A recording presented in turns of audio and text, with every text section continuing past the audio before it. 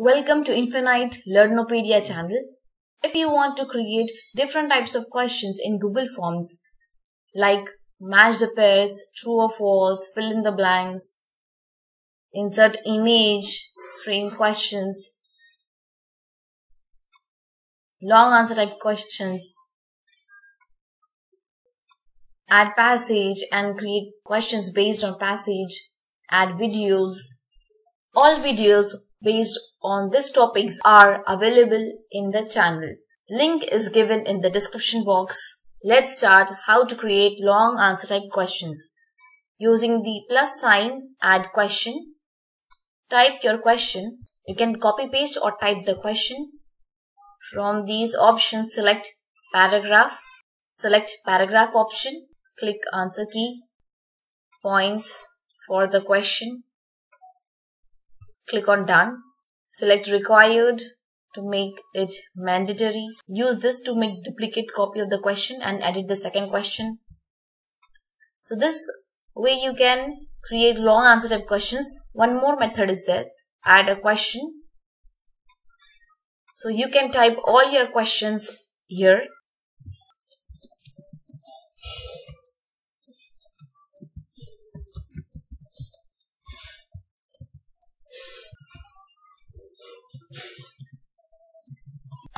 You can type your questions here. You can even type questions on a paper and click picture, add image of that picture from this option. If you want to know how to add image, the link of the video is given in the description box. Now for the answer, instead of selecting paragraph, select file upload option. Here select only specific file types. You can select file types, document, presentation, spreadsheet, PDF. Select PDF or image. Select maximum number of files. You can select the number of files. Select the size. Click on answer key. Select points. So here you will see two questions are there, each for 5 marks.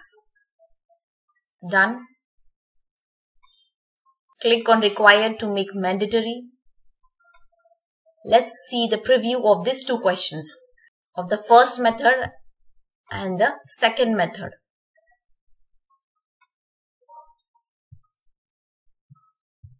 So this is the question of the first method. Students will type long answers. The second method you can see is the student will find the option to upload the file. Students will write using pen and paper, click picture and upload the image by add file option. So through this option, select files from your device. Students will select one picture of the handwritten answer and upload. Here you can see the image. So the students will upload the picture of the answer.